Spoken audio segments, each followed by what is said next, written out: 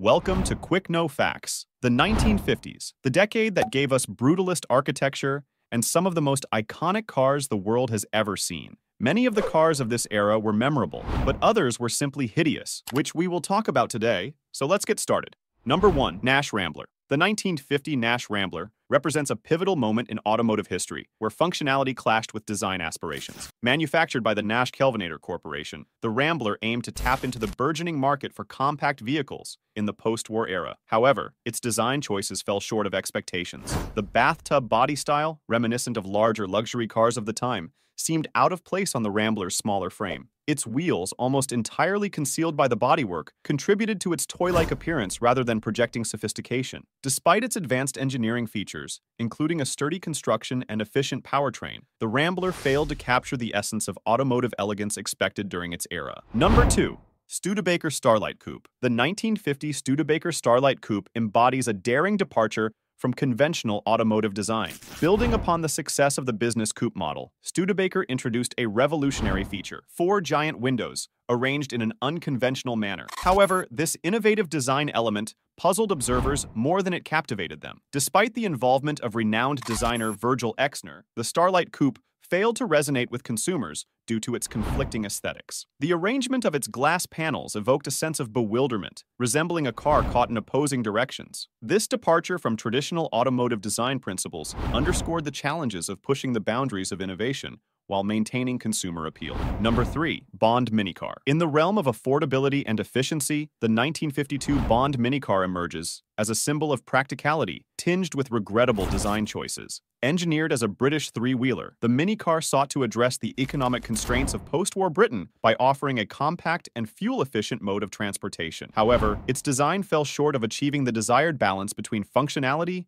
and aesthetics. The addition of faux front fenders, intended to infuse style, inadvertently accentuated the minicar's lack of individual front wheels, detracting from its overall visual appeal. With its modest 8-horsepower engine and minimalist design, the minicar symbolized the resilience of a nation facing economic challenges, yet its design highlighted the delicate equilibrium between practicality and innovation. Number 4. Nash Healey. The 1952 Nash Healey, a collaborative effort between Nash Kelvinator and Healey, initially captured attention as an attractive 2-seat roadster. However, its journey took an unexpected turn, with a restyling endeavor led by Battista Pininfarina.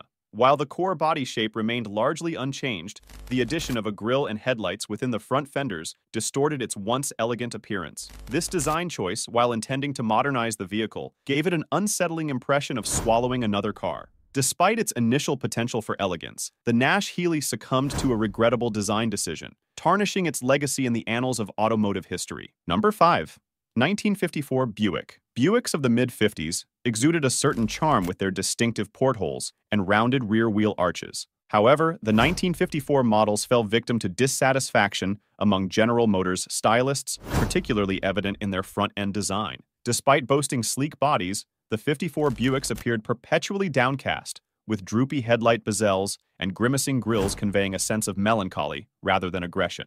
If the 54 Buick could articulate its emotions, it might echo the despair of Marvin the Paranoid Android. Fortunately, the following year heralded a refreshing change, with the 1955 Buick embracing a more appealing visage that complemented its graceful body lines. Number 6. BMW e-Citta. The 1955 BMW e-Citta, while revolutionary in its automotive packaging, fell short in terms of aesthetic appeal. Resembling a squashed bug, the Isetta lacked the grace and charm expected of automobiles of its time. Originally conceived by the Italian company Iso, renowned for its refrigerators, the Isetta's unconventional appearance raised eyebrows among onlookers. Its peculiar design, reminiscent of repurposed fridge doors, failed to captivate hearts despite its practicality. Fortunately, Iso transferred the baton to BMW, providing the Germans with the opportunity to explore more visually pleasing endeavors in automotive design. Number 7. 1955. Messerschmitt KR200. Post-World War II, Messerschmitt transitioned from aircraft manufacturing to automobiles, resulting in the creation of the quirky KR200. Bearing a striking resemblance to a covered scooter, the KR200 showcased evident aircraft influences in its design. However, despite its ingenuity, the KR200 failed to meet expectations in terms of design excellence. Its slow performance, noisy operation, and susceptibility to instability portrayed it as far from the epitome of automotive innovation. The KR200's existence seemed to mirror a nation grappling with self-punishment, as its impractical design raised questions about Messerschmitt's post-war trajectory. Ultimately, the KR200 paved the way for Messerschmitt to rediscover its roots in aircraft manufacturing, marking a transition from quirky automobiles to more renowned ventures. Number 8. Oldsmobile 98. In the realm of 1950s excess, 1958 was a notable year for Chevrolet, Buick, and Pontiac, each embracing flamboyant design cues. However, Oldsmobile's 1958 lineup left many scratching their heads. It seemed as though the design studio experienced a chaotic explosion, resulting in a haphazard splattering of chrome accents across the body. The Oldsmobile 98's design elements left much to be desired, from the speed-streaked mascara-like headlights to the seemingly random assortment of chrome bits adorning the trunk lid. Despite General Motors' reputation for superior styling during that era, the 58 Olds 98 missed the mark entirely, representing a discordant departure from the brand's otherwise refined aesthetic. Number 9. Ford Anglia. Britain's penchant for stoicism was tested with the introduction of the 1959 Ford Anglia, a visual catastrophe that endured for nearly a decade without eliciting much complaint. The Anglia's design suffered from a multitude of flaws, from its sagging roofline to its reverse-slanted rear window and truncated trunk. These styling mishaps only accentuated the car's awkward, tall, and narrow proportions. If there was ever a reason why Britons embraced public transportation, the Anglia served as a compelling argument. Its design left much to be desired, and being seen in one of these became a testament to one's endurance of visual discomfort. Number 10. The Ford Edsel.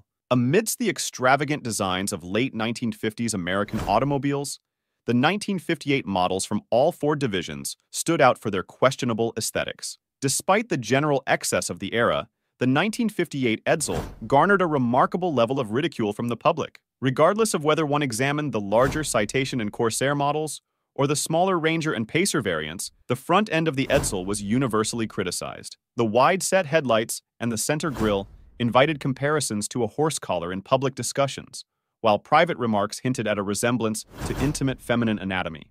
Please subscribe now to see more interesting videos.